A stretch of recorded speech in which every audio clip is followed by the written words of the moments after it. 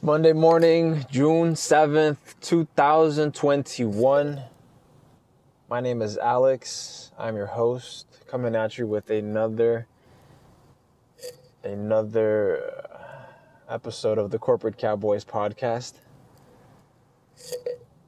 This one is it's just me mulling over a subject having to do with marketing, having to do with business, just thinking about it, talking about it. What is a red ocean? What is a blue ocean? Red ocean and blue ocean. They call that markets. They call markets red oceans and blue oceans when in a blue ocean there isn't, it's pretty much calm. The market is settled. Who pretty much owns the market, who reigns the market, who reigns over the market, what company reigns over the market.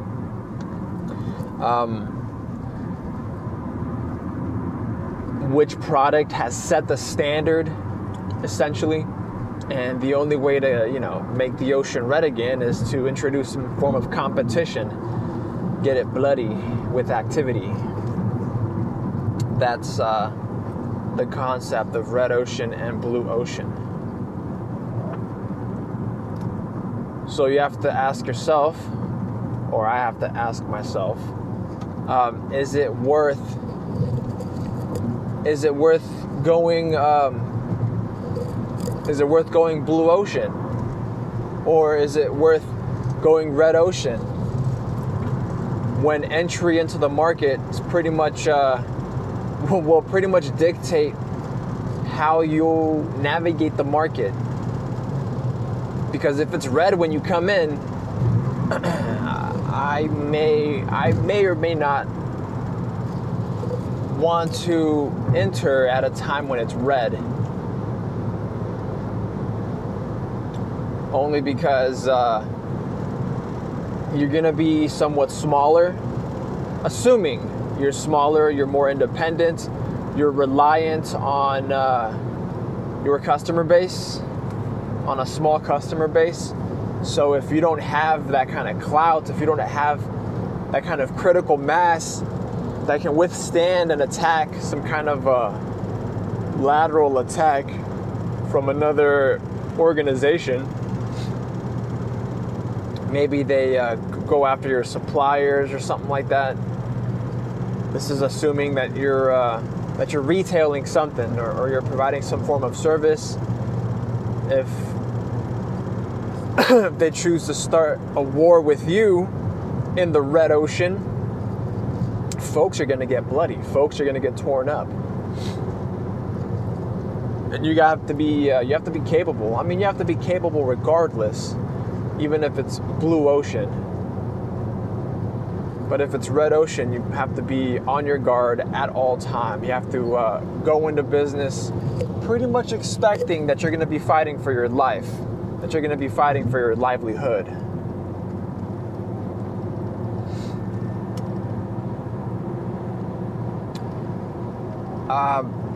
In a blue ocean, in a calmer market, a calmer market does have its advantages and disadvantages, in that you can clearly see the outline of who owns what and where they are positioned in the market in terms of ranking, where they are ranked in the market. So like who owns what, who dominates. And if you are a capable professional, a corporate cowboy, if you will, then you'll be better apt at identifying, then you would be, what is it? You would be apt, you should be apt at identifying patterns, at identifying missing variables between the organizations and the market itself,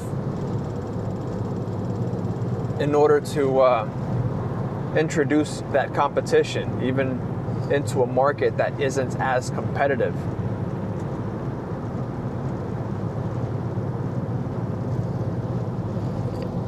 And it doesn't mean that you're going to create a new system, an entirely different paradigm. It just means that as a professional, your ability to identify problems, your ability to identify issues, where they sprout up, enables you to better address them with other prospective entrants into the market. I personally wouldn't take it upon myself to enter, but it's good in my line of work to be able to identify patterns and understand their implications. And only then, because we aren't pattern creators. We are the patterns, essentially. We as participants in the market, as participants in capitalism, we are the pattern. I mean, we are the data points. We're the ones who are tracked, and the patterns are created off of our backs. But we can change our patterns, because we can't necessarily change how people identify us, because those concepts, those precepts are already innate to our character as market participants. Man, this one got a little out there, huh? But we can change how we act, and therefore change our perceived character. It's like you can't tell somebody that you're a good person and not act good. Your people will necessarily know you by your acts. People will necessarily know you by how you conduct yourself in the market. That's nothing new. But in relation to business, in relation to the market, a lot of folks seem to forget this. And it isn't until someone pushes to challenge, or someone enters the market and bloodies up the water a little bit that folks start paying attention. Folks start paying attention to how they're acting. And when I say folks, I do mean companies, I mean corporations. It isn't until there's some blood in the water that you see who is a shark and who is not.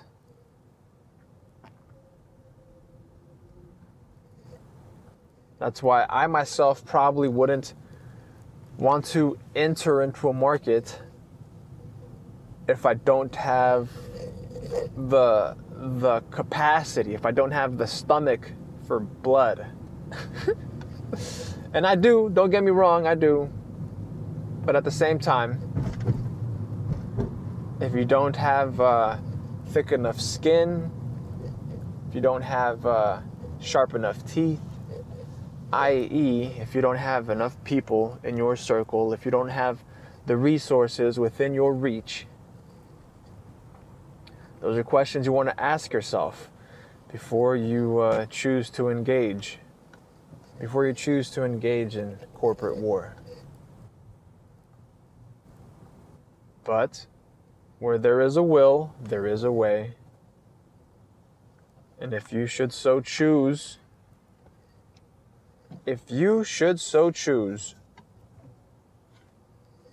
to be a diver or be a fisherman,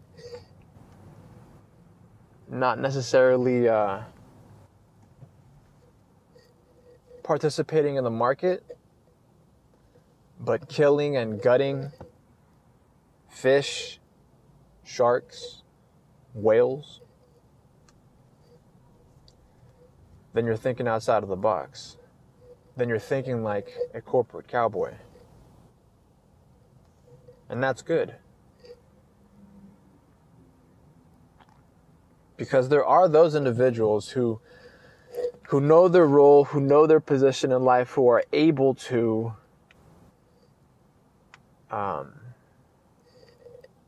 who indeed are able to enter into a market and know how to administer their resources, know how to acquire more resources, because it might be easier for them.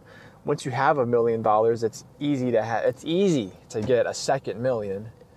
But if you don't have any money, if you don't have access to any resources, getting to that first million is hell and a half. So you just have to know when and where and with who you're doing business with, as well as why. Should be for righteous reasons. But then again, that should be obvious. Because when you're able to shake the right hands with individuals who are going to help you on your mission, who are going to provide you with the connection, who are going to provide you with the into the market, then you can dictate how you will go about cutting up the market and targeting different sectors of it. And then that's going to be through segmentation and isolation.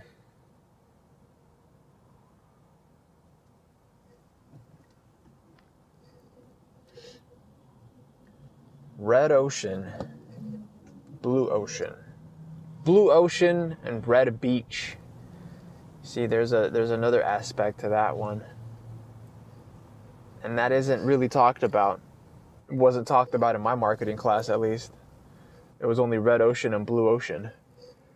As if those were the ultimate terms to be coined. But no, they're not ultimate. You could continue building. You can always continue building on the foundational theories, like blue ocean and red beach, where, yeah, the ocean looks calm and it's blue, but the beach is fucking bloody. Looking like Normandy. And June 6th has just passed, so very fitting, very fitting.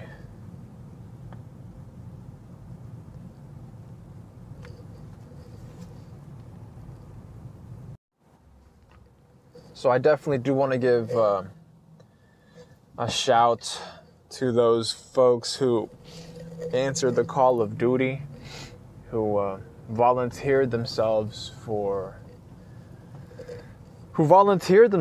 war without thinking twice about it. Not the smartest, but it does come with a sense of honor. I suppose it comes with a sense of pride. And many of them, many of them died with their integrity intact. And that is something to applaud. That is something to salute. Well, I just want to wish you a great week ahead. Summer is right around the corner. Temperatures are starting to pick up. It's gonna be a warm little summer, in terms of business at least. With the way things are going, the rumors of emails and masks and all this shit. I'm looking forward to it. If you haven't done so yet, you can visit us on Instagram. It's Corporate Cowboys. You can subscribe to our Patreon. It's a monthly subscription. Bonus content should be up pretty soon. And as in, by bonus, I mean spicier content. I think I'm going to start toning down this public podcast, the one that I make public. And then on the bonus content will just be a bunch more spice, if you will. You want to donate, keep this operation non-profit, you can do that. You could also write and send letters, gifts, whatever. That's P.O. Box 3372, Rancho Cordova, California, 95742. And you can address it, attention to Alex. Take care of yourselves, and I will talk to you soon.